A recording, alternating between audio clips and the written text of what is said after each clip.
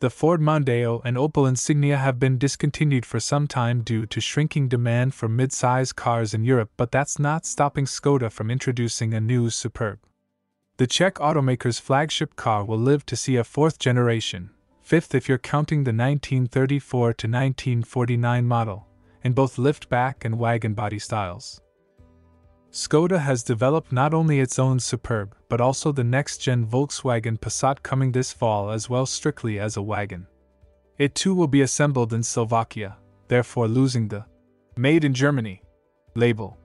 The automaker based in Lada Boleslav has promised more efficient gasoline and diesel engines along with a plug-in hybrid powertrain. A fully electric variant is not on the agenda, but an Octavia wagon-like EV has been teased ahead of a 2026 release. The 2024 Superb will face fewer rivals than its predecessors, considering the Opel Insignia and Ford Mondeo have been discontinued.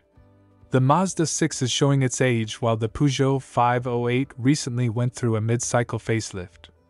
With the Passat sedan going away, there will also be less internal competition. That being said, VW now has the fully electric ID.7 for those looking to transition from ICE to EV. Also debuting this fall will be the second-generation Kodiaq, also on the MQB platform with tweaked 4-cylinder gasoline and diesel engines.